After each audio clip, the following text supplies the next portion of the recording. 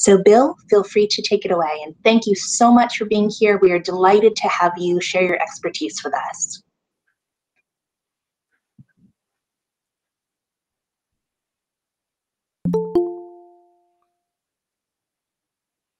Pleasure to be here. The video captioning platforms are quite interesting.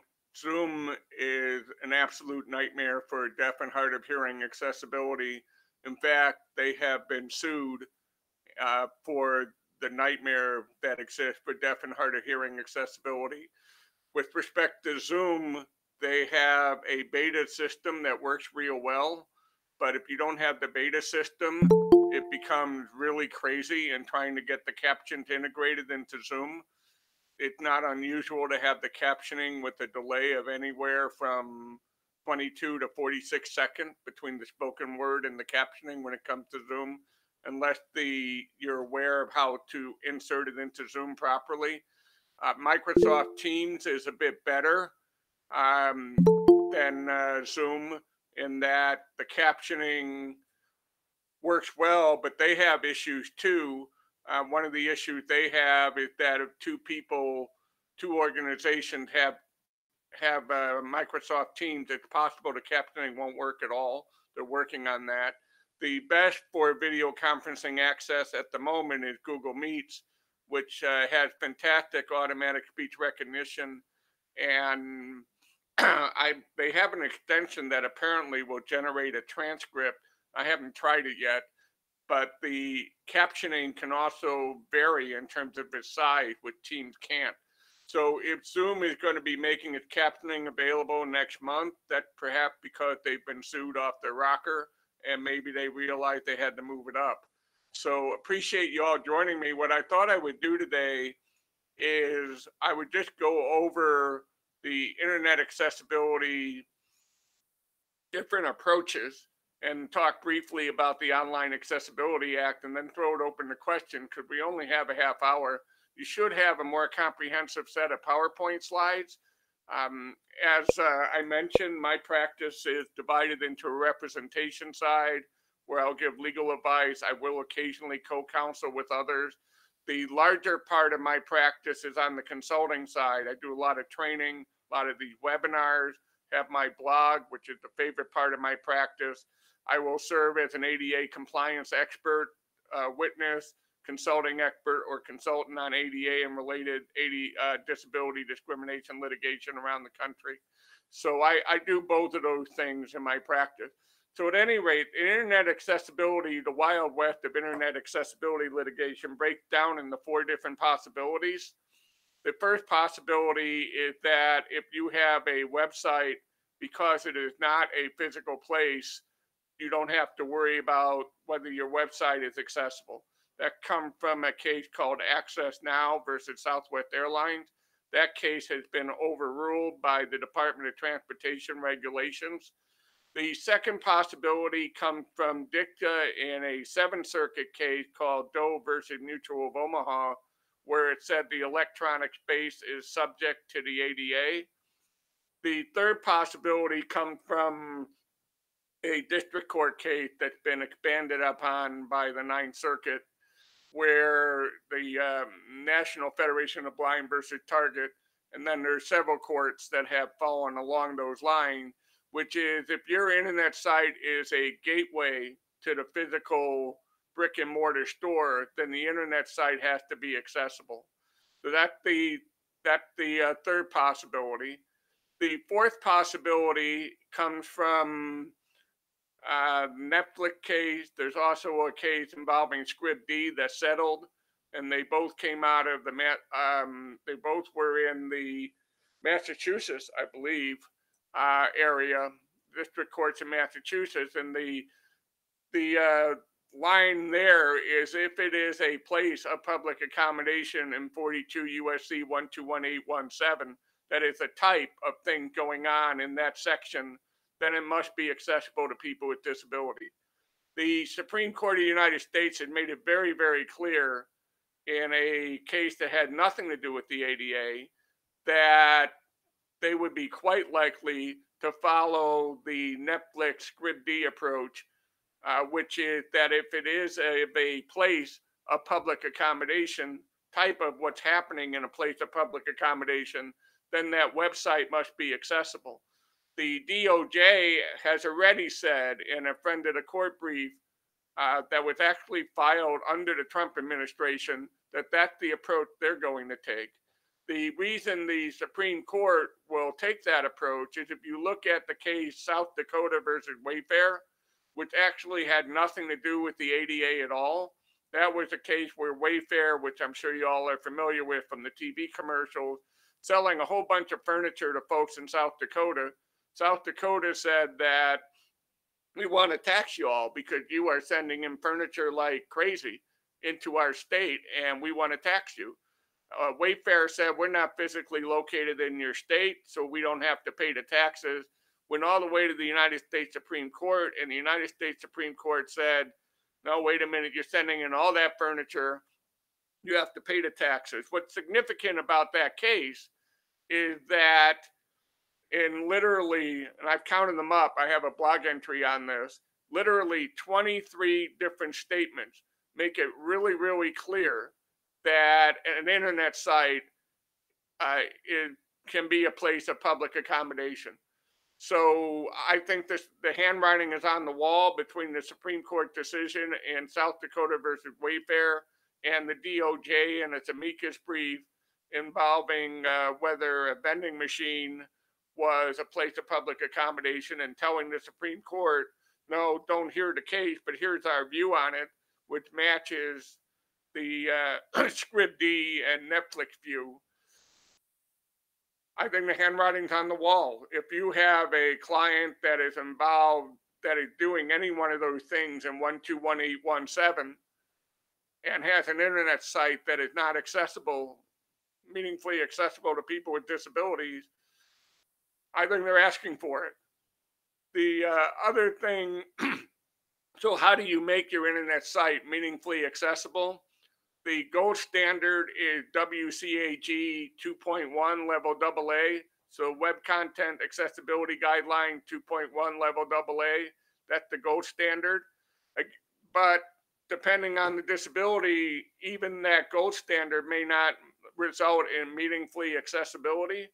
So the best thing you can do for your internet site is A, design it from the get-go in a manner consistent with WCAG 2.1 level AA, and then B, have it beta tested by a group of people with disabilities to see if it works.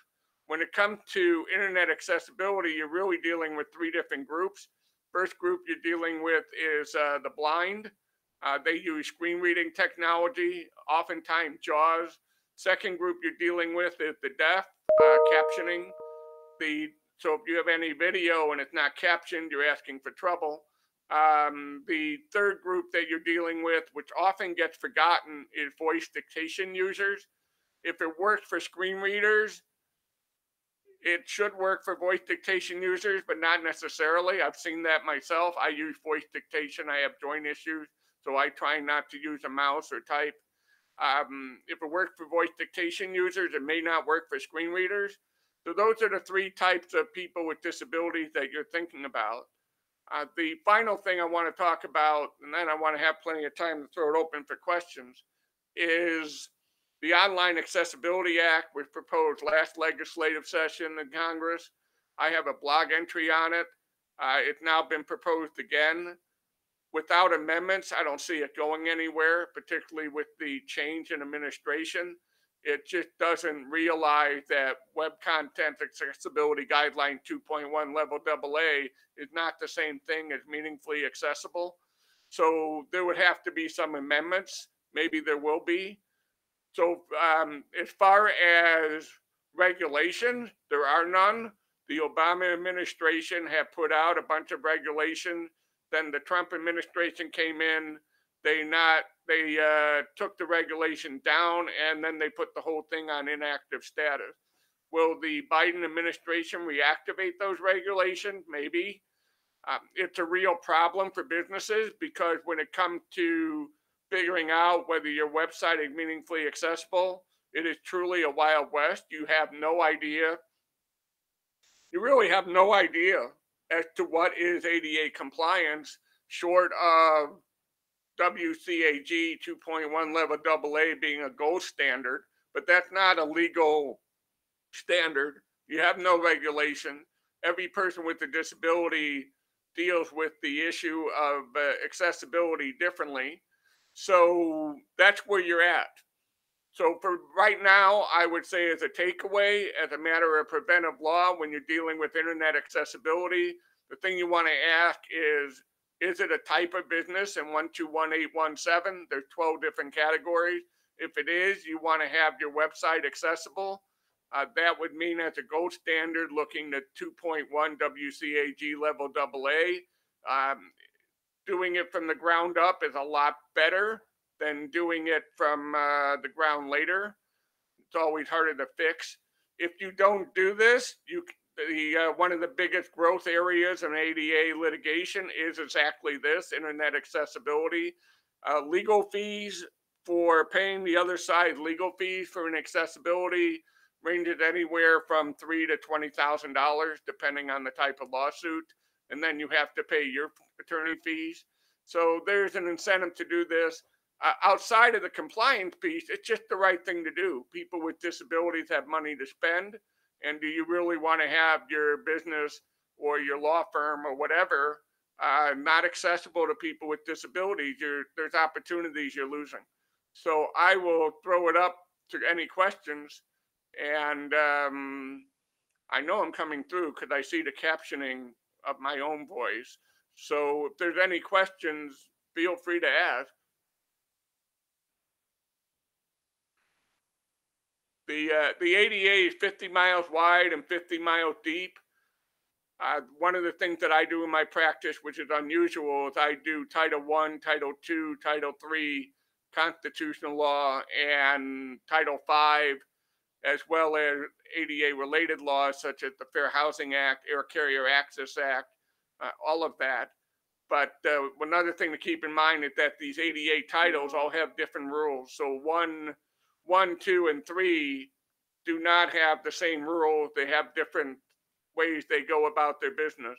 So sometimes I've seen attorneys make the mistake of saying, oh, I know Title I, I can do a Title II or Title III case. It doesn't work that way.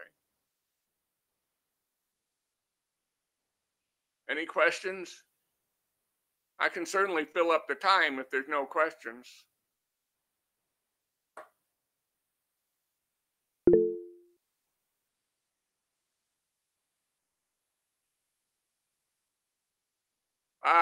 Practical resources for small business owners is a question. The one depends on what you're looking for. If you're looking for a overview of the ADA in terms of a practical primer on the ADA, that's why I wrote my book. My book came out in 2013 from the American Bar Association. You can get it on Amazon. You probably can get it through the American Bar Association too. I update my book in real time with my blog, understandingtheada.com. So if you go there, you can see my book is basically being updated in real time. Another hot issue out there is the whole issue of service animals. I've got quite a bit of writing on that in my blog.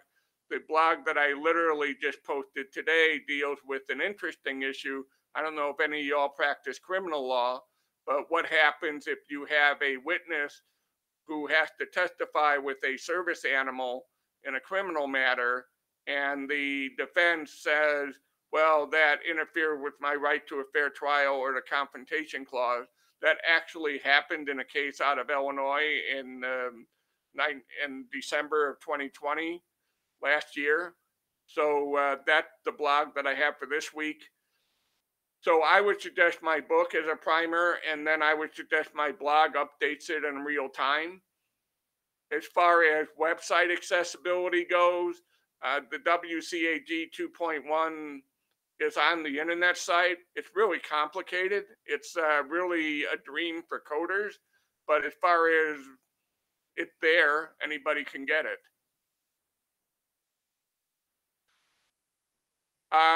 Far as accessibility of the website, I was on WordPress for years, and they had a particular theme. Not all their themes are accessible to people with disabilities, so you have to dig into that. And they had they did have a theme that was accessible to people with disabilities. I was doing that for years, and then that theme no longer became supported.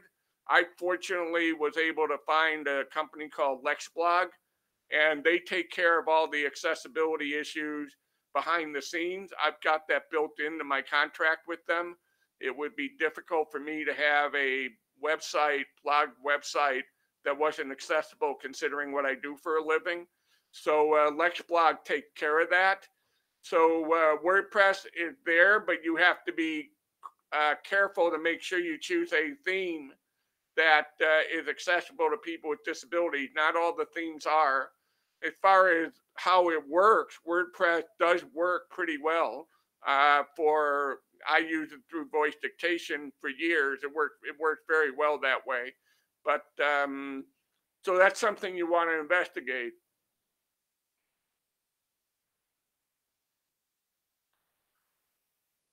LexBlog, they are a blog aggregator, but they also do blog slash websites for attorneys. And like I said, the accessibility part is something they take care of.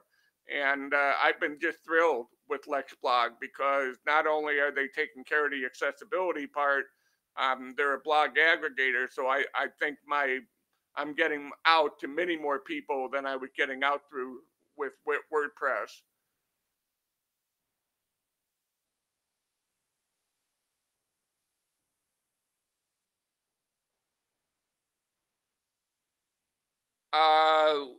For the four possibilities I mentioned at the beginning in terms of how the ADA goes. All right, the first possibility that if it is not a physical place, you don't worry about it. That is an outlier. Absolutely nobody going that way anymore. The second possibility that the electronic space is always subject to the ADA, that's also an outlier. That's not happening either.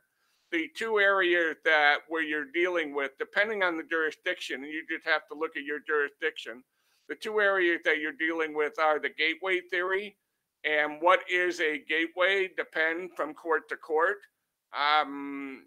So that's one possibility. And the other possibility is the Department of Justice amicus brief, and where the Supreme Court has telegraphed that it's likely to go in 23 different ways, which is if your business is doing one of those things in 42 USC 121817, then your website has to be meaningfully accessible. So when you get right down to it, you're really looking at, is your jurisdiction a gateway jurisdiction, or is your jurisdiction a whatever is happening in 121817 jurisdiction? As a matter of preventive law, again, level AA WCAG 2.1 is where you want to go, but that is not the be all and end all because, for example, WCAG is not all that specific about how do you deal with voice dictation users such as myself, and it can get you can get into very particular questions. So the 42 USC 1817 is divided into 12 different categories, and to be covered under ADA Title III, you have to fall into one of those categories, but the list that's in those categories is not exclusive. Any other questions?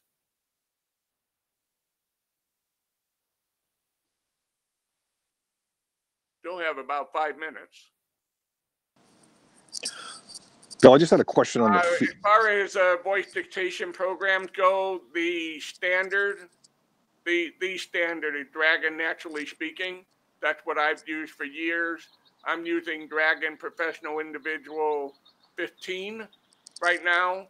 There are a couple of other overlay programs that supercharge Dragon that I find really helpful. The biggest one being something called nobrainer.com. They also have great customer support, very cheap to pay for a year. They have a great forum where you can get all your questions answered. And then I also have another overlay program called PCBY Speech Start.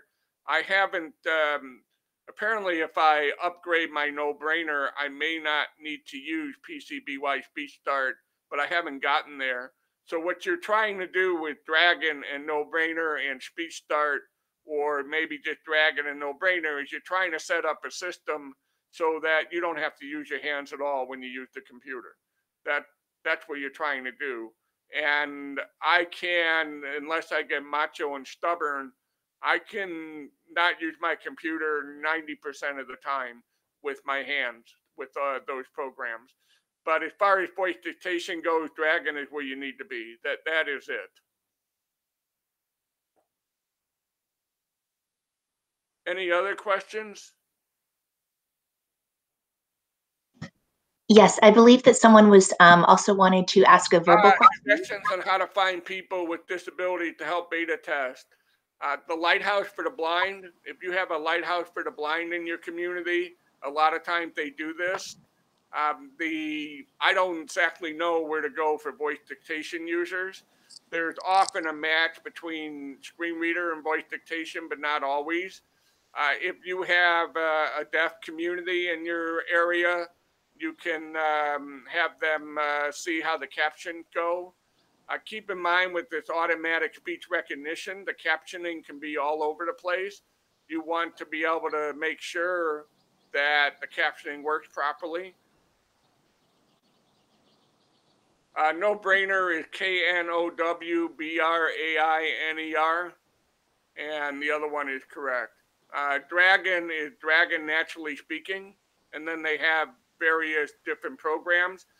Dragon has a program for legal, but it's a lot more money than the professional individual. If you have no-brainer, you can put in, you can set it up so that you don't really need Dragon legal.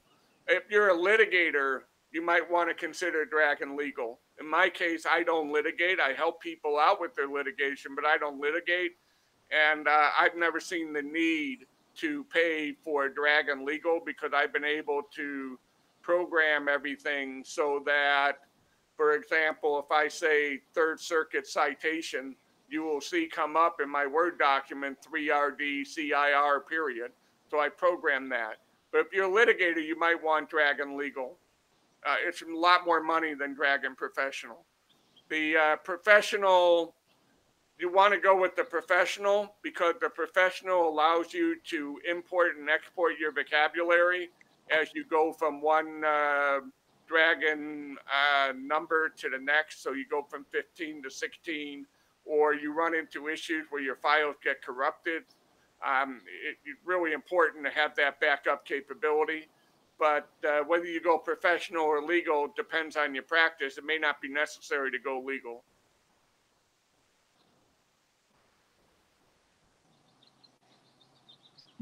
Any other questions? Yes. I had a question, if I could, just on the fees, the attorney fees component that you're discussing, the range of 3 to 20,000.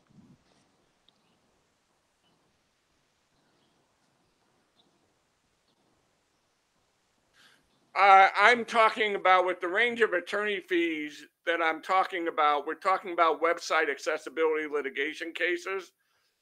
When it comes to architectural accessibility, that's also an area that I've gotten involved with both as an attorney and as a consultant.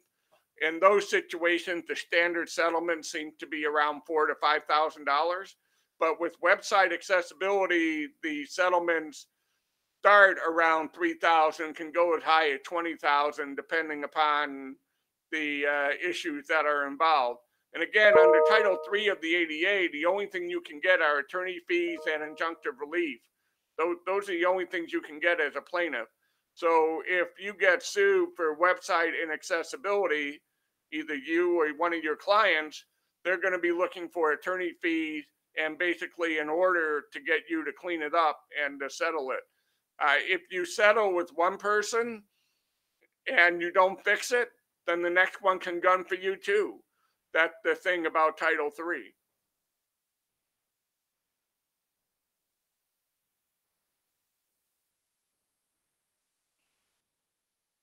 Any other questions?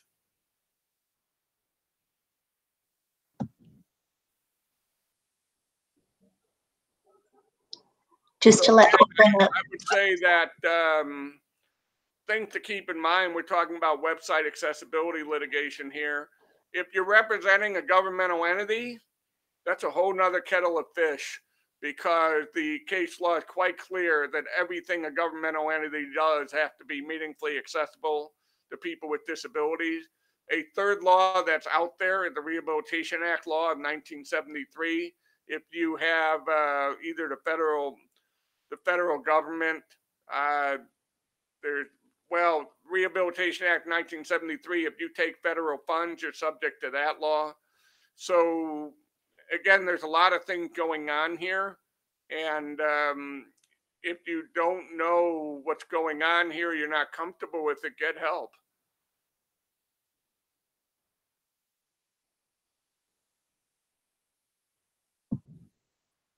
Those are wonderful points, Bill. Thank you so much. I will, I know our time is coming to a close. If people happen to have final questions, please feel free to write them in the chat or speak out loud as the other person did. But I just wanted to say you have given us such a wealth of information. This is very helpful. It's certainly a very complicated and evolving topic. And you being one of the foremost experts really helps give us a short introduction to this very important area.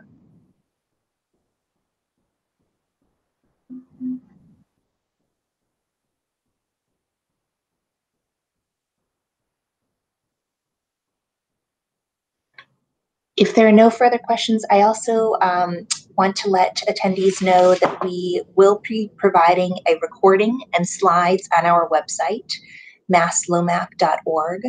I want to thank our expert speaker today, Bill Gorin, again, for sharing his fantastic advice and his time with us. We are so grateful to have him with us.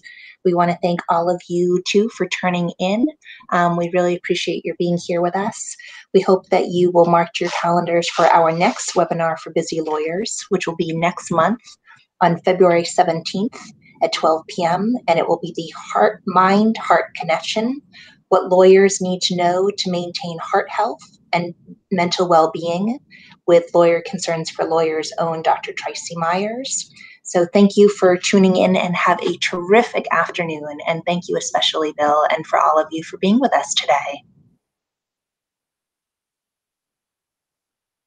I just